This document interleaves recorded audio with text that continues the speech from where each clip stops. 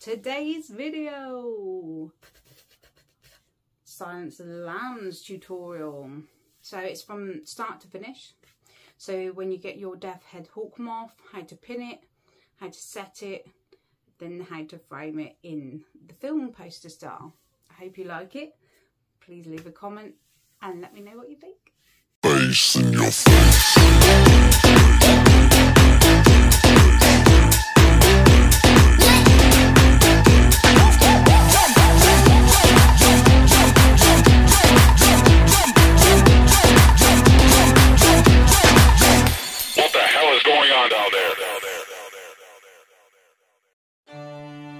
So here we have the death head hawk moth, or the Atropos. Beautiful specimen that I raised myself. I'm just going to show you how to pin it. Now you want to start with an entomology pin and place it through the thorax, the main part of the thorax.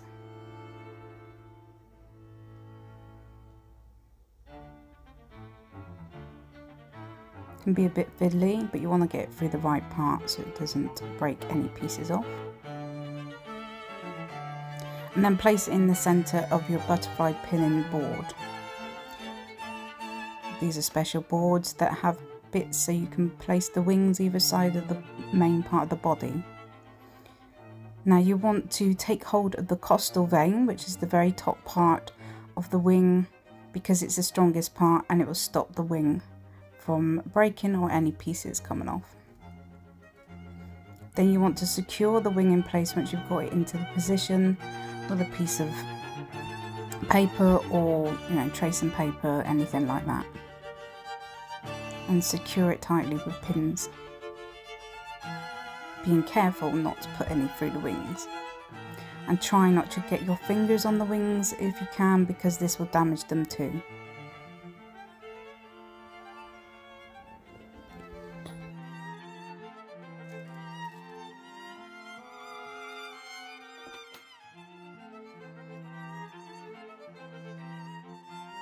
Now once I've done that one side, I'll start on the other side, being careful to try and get into the same position. Now don't worry too much, you can always go back and adjust your first wing to make it more symmetrical, as I do in this video.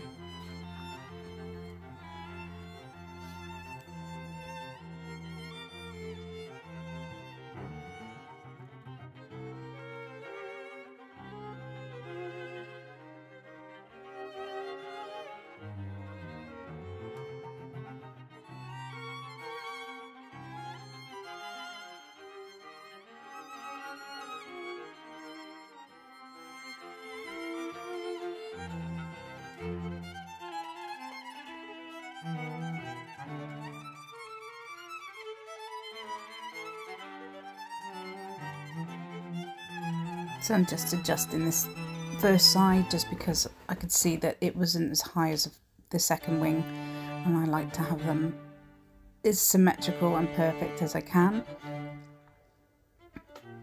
And lots of pins again just to hold it in place.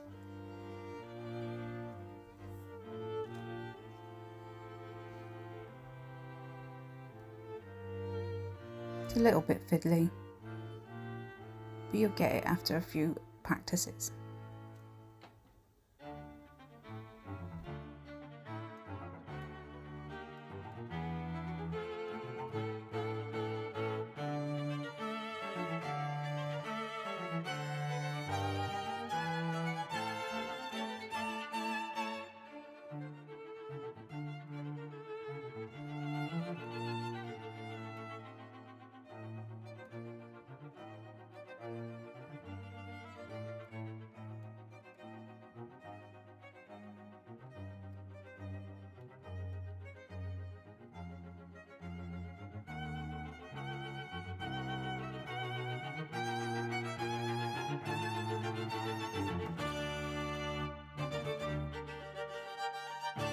Now we're going to start on the underwings. You want to grab it by that main vein in the very corner again to stop it breaking any parts.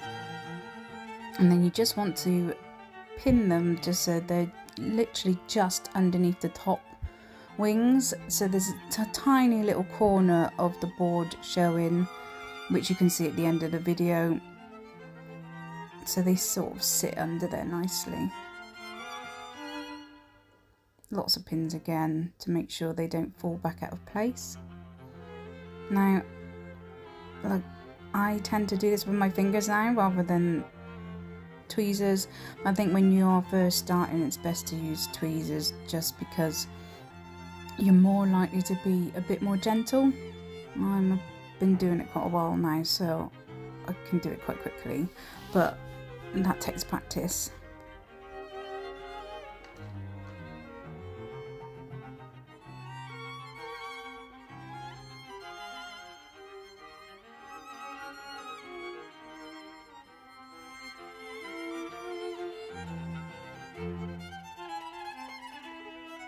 And if anyone ever has any questions at all, I'm always available on to PM, message on Instagram. I'm quite happy to answer anything. If you're giving this a go yourself, you're more than welcome to give me a shout. I'm just doing the final underwing.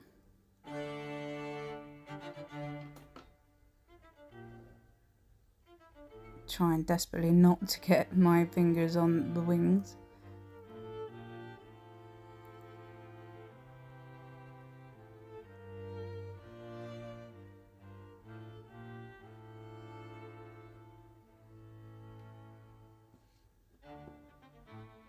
It's just good just to take your time, really. There's no rush, especially when you're starting out. It's a bit of a skilled art, but you'll get it definitely. And there we go. That's the Dev Head Halt Moth all pinned, ready to start to frame.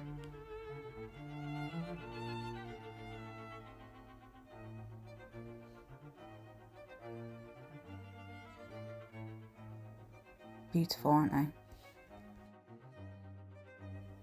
So the next bit is to get a bit of scroll leaf, what I use, scroll leaf backing paper, which is wallpaper, but you can use any backing you like, really, a piece of A4 card if your frame is A4 sized, or, you know, cut it to measure your frame.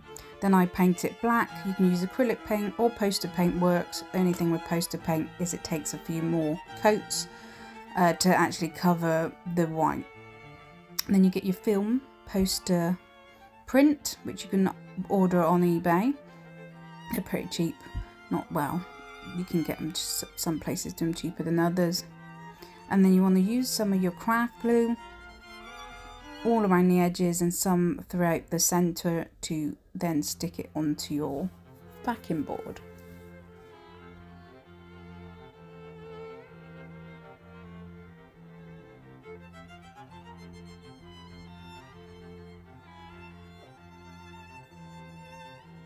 To be honest, I probably could do with getting myself a glue spreader or whatnot, because I'm a bit heavy-handed with glue, and I think that's why I get through it too quickly. Next part is to make sure it's nice and central. Now, when you're first starting out, I would recommend measuring it with ear tape first, because otherwise it's going to not be central, which I did quite a few times. And then you can't get it back off once it's stuck, which is a nightmare.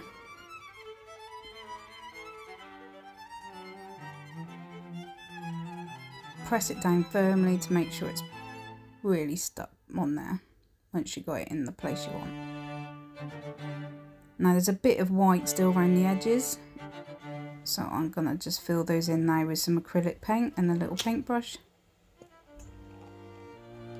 Got to do a perfect job.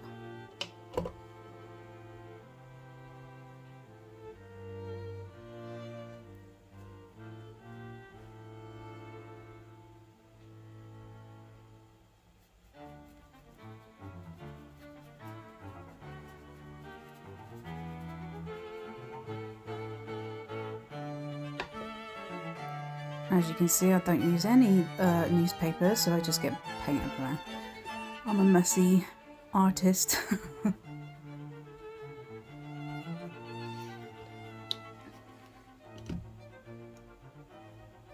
And then next, you want to get your moth. So the moth's still got the pin through, you've taken it out. It takes about a week to dry, forgot to say, sorry. So you leave it there to dry for a week, and then it's ready to pop onto your frame, pop into your frame. Now what I use to secure the moth onto the picture is a piece of the pinning board, which you can buy from Amazon. I'll pop some links in, and I glue that, a small piece that fits perfectly into the center part of the hawk moth on the picture.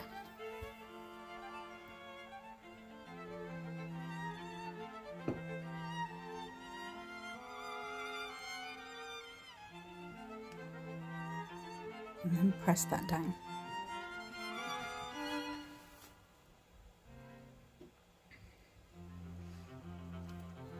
Then you want a bit of glue on top.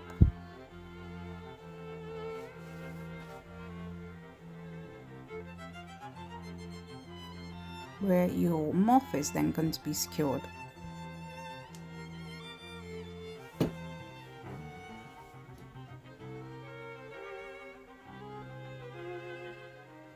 Now you take it by the pin carefully. My hands are a bit shaky, always when videoing for some reason. I'm sure I'll get better at that. And the pins do twist slightly, so just be aware of that. So you want to get a good grip. And then you pop your pin into the glued part of the board. Line it up first so you can just see, so the moth is covering the picture of the moth basically. I'll try to spin it round so you can see. And then you want to push it down securely into place.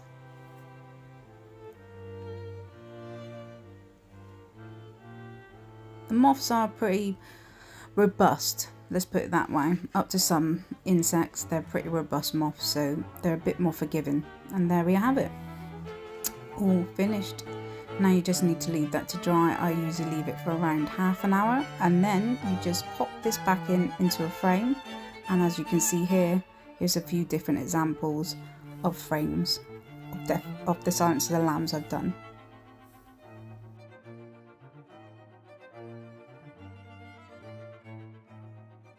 So what did you think, Silence of the Lambs tutorial? If you'd like more videos like this, then let me know. I'm quite happy to make anything that you guys would find interesting. As always, if you want to subscribe to my channel, then please click here, notification bell for future videos, and I'll see you guys soon. Face in your face.